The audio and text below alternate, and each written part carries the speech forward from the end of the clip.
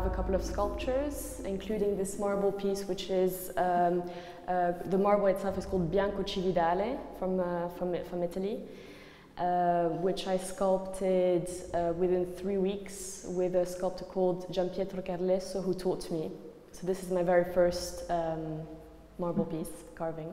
I wanted to use that geometrical shape, which is quite generally considered a cold, geometrical, perfect shape.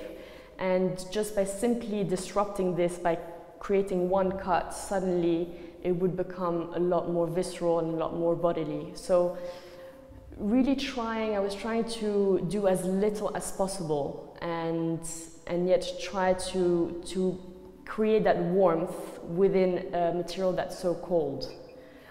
So I tried to make my mark as insignificant as possible.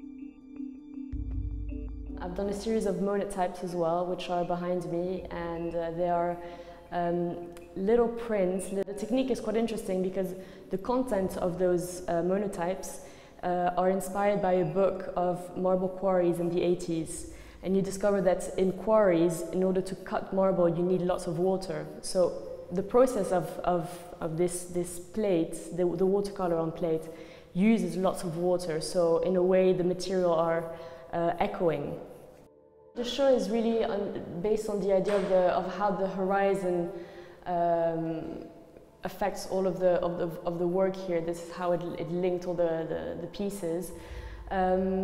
It's also the effect it had on us as artists, feeling tiny in a vast space of nature.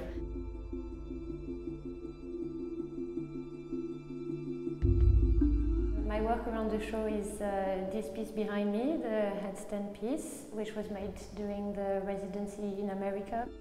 I also have behind you 2 craters, which are glass pieces with the print.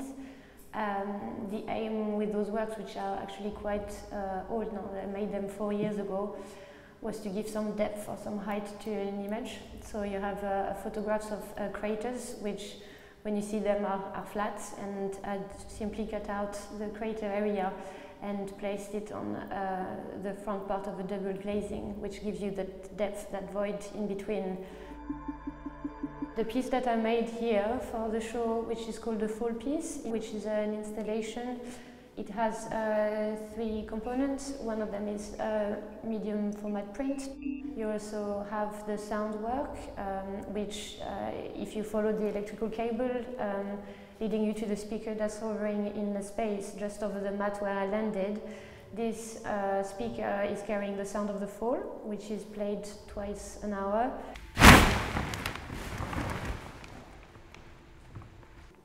We also have small works around the space, which are bits of a film, photographic film, on small prints, which are on newsprints. These works were an attempt to document all of the sound recording devices that I used to record the sound piece. And what happened is it came back and got the film developed, and nothing was actually on the film. So luckily enough, I had some digital checks, which I then placed around the space where the pictures were taken. The fall for me was an attempt to engage with the space and the notion of the horizon, which is very linear. And I was interested in the idea of falling and not being a failure, but actually being the purpose.